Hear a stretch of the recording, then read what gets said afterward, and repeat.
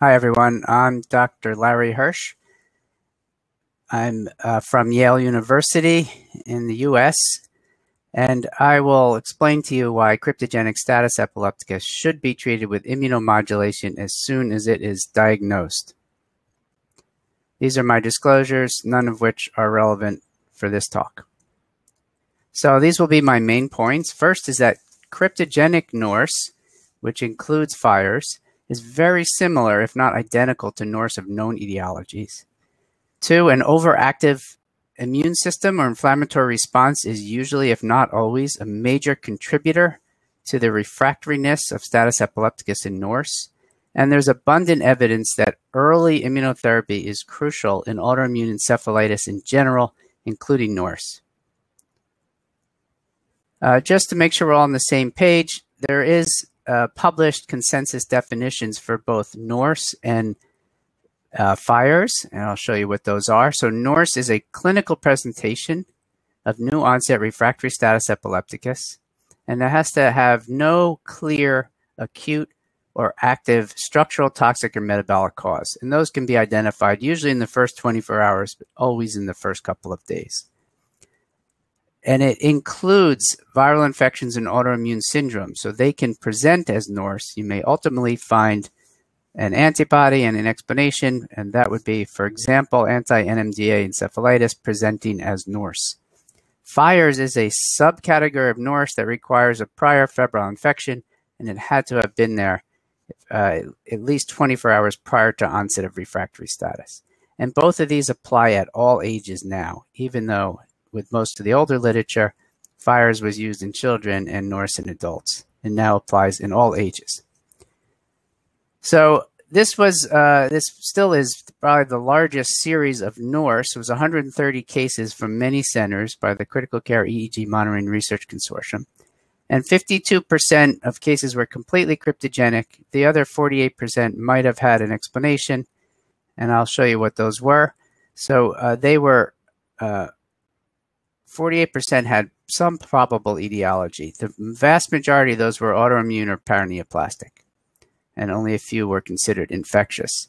And in this study, they specifically compared the cryptogenic cases to the ones with known etiology.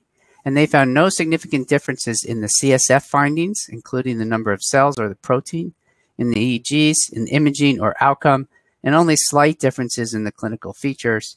For example, the ones with hallucinations all ended up having NMDA. And the quote from this was that CSF abnormalities, most often mild, occurred as frequently in cryptogenic cases as in cases with an identified etiology. And the other quote in the conclusion was, cryptogenic cases presented with clinical features similar, suggesting a similar etiology. It's possible that some of these cases correspond to autoimmune encephalitis associated with antibodies yet to be identified. And recent studies have shown intrathecal production of proconvulsant cytokines in the CSF of children with fires. Again, showing the importance of the immune system, immune activation in this syndrome. So the cryptogenic cases look very similar, if not identical, to the ones with known etiology, and the etiologies, when found, are almost always autoimmune. So what about immunologic findings in Norse? So there are extensive changes found, first just with status epilepticus in general, as listed here. However, in Norse specifically, there seems to be a marked upregulation of certain interleukins and other cytokines. And I've listed a bunch of the references for that. In one case, they compared 14 pediatric cases of fires versus 14 with other inflammatory neurodiagnoses versus some other neurocontrols. And they found many differences, but most strikingly, in fires, there was a marked elevation of IL-6, IL-8, and CXCL10. And these were most prominent in the CSF, also seen in the serum. And those are all pro-inflammatory markers. Some conclusions from experts who have written about this are that fires, in particular in this paper, was considered a genetically determined post-infectious cytokine-mediated disorder. When looking at genetics, the only things that have been found seem to relate to the inflammatory response. So in this series, they found several differences, including ones in an interleukin-1 related polymorphism. There are reports in the literature of anakinra, which is an anti-IL-1 agent, both in acute fires and chronic phases of epilepsy after fires, and that's been shown in at least one adult as well. There are also reports in series of adults with NORS that tocilizumab, which is an anti-IL-6 agent, is effective, and was effective in 6 out of 7 adults. And they also measured interleukin levels in that study, and many of the patients had very high CSF IL-6 levels. It was actually a mean of almost 900 in the 7 NORS patients compared to a mean of 1.7, so a couple orders of magnitude difference. So it just shows the importance of the immune system and the inflammation in the pathophysiology of NORS. This was a very recent study that looked at CSF cytokines and chemokines in fires and compared it to several other conditions, including just febrile status epilepticus. They found distinct and more prominent elevation in multiple cytokines and chemokines in fires. These were less so in febrile status and much less so in epilepsy and other neurologic disorders. And the ones that were elevated are shown here. And again, as one example, the IL-6 was elevated in 83% of the fires cases, but only 25% of febrile status and 5% of chronic epilepsy. So it just shows it's not just from the status epilepticus itself, it's probably related to the refractoriness in these patients. So what's the evidence that early immunotherapy helps in NORS in particular? Well, there are several small series. Again, NORS is fairly rare. There are not a lot of large series on this. But in this paper of 5 patients, they concluded that early immunotherapy is associated with good outcomes in NORS. In this other one, they reviewed their own series as well as a review of the literature and found that immunotherapy was associated with better outcomes, 42% versus 20%, and that was statistically significant. And they concluded in all patients with status refractory to initial treatment in whom an etiology is not immediately apparent, consider early administration of immunotherapy. So there's your expert opinion in someone who's published their own data and reviewed the literature on that. So what about autoimmune encephalitis in general? Since I've just shown that NORS of unclear cause is similar to those with known autoimmune encephalitis. So what's the data there? Well, there's extensive data that early immunotherapy is helpful and improves outcomes in those groups. I just have a couple examples. So this was a paper from 2016 in JAMA Neurology that looked at cognitive deficits and structural hippocampal damage after anti-LGI1 encephalitis. And they concluded that the latency between disease onset and initiation of immunotherapy was significantly correlated with verbal and visual spatial memory deficits. And you can see here the treatment delay and the delayed recall on a memory test.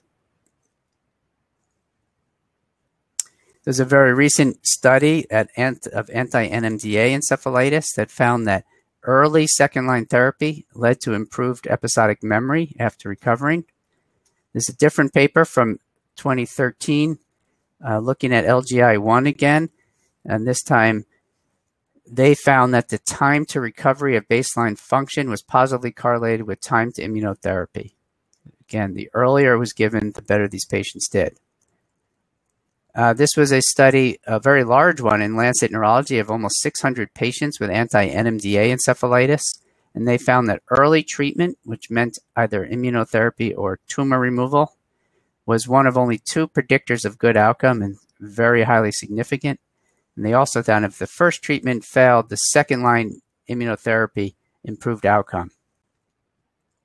So again, more evidence of the immunomodulatory treatments helping for all these autoimmune encephalitides, and the earlier they're given, the better the patients do. Then there was actually a systematic review on this, looking at how to prognosticate in autoimmune encephalitis. And they looked at virtually everything you can measure in these patients, reviewing the world's literature on it. And their conclusion in the abstract is that a delay in immunotherapy contributed to a variety of worse outcomes for patients with different subsets of autoimmune encephalitis. And in the conclusion of the paper, they say delay in the commencement of immunotherapy is clearly an important prognostic factor. And this is a table from their paper.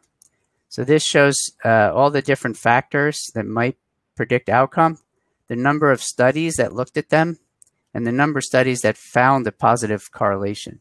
So you can see the vast majority of the ones that looked at delay in immunotherapy found it was indeed correlated with outcome. And that's a much higher rate than any of the other features.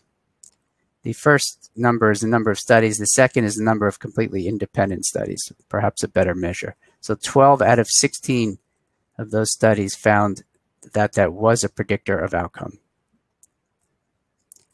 This is a summary table of their conclusions they made. So for autoimmune encephalitis in general, and for the one subset that they had enough data, which is the NMDA receptor encephalitis, and whether these variables are likely or not likely to predict outcome. And the only one on here that is likely in both columns and in both conditions is delay in immunotherapy. So it really seems to be the most consistent predictor of poor outcome. Just some other recent expert opinion. I looked for the most recent review I could find on Norse, which is this one. I was not involved with this paper. And this is their algorithm.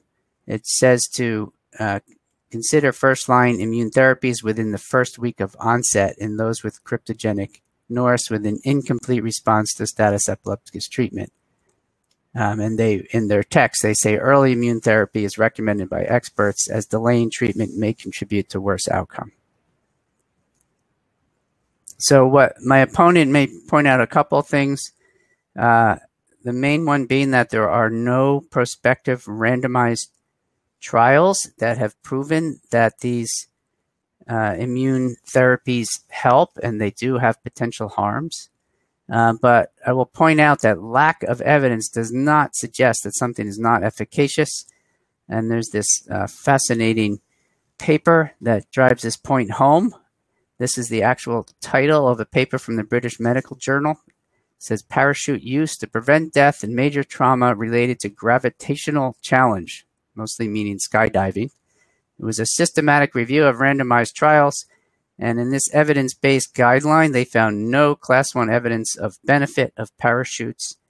And their final conclusion in the abstract is that everyone might benefit if the most radical protagonists of evidence-based medicine organized and participated in a double-blind, randomized, placebo-controlled crossover trial of the parachute. Just making the point, there are many things that are unproven, some of which should not even be tested because it's so clear. I'm not saying that the immune therapy should not be tested. They probably should. But again, the lack of quality studies does not suggest that they don't work. And this is from that paper. Parachutes reduce the risk of injury, but their effectiveness has not been proved with randomized controlled trials. So, conclusions. Cryptogenic Norse is very similar, if not identical, to Norse of known etiology, which is almost always an autoimmune process. Inflammation plays a key role in the pathogenesis of refractory status epilepticus in these patients with Norse and the subset of fires.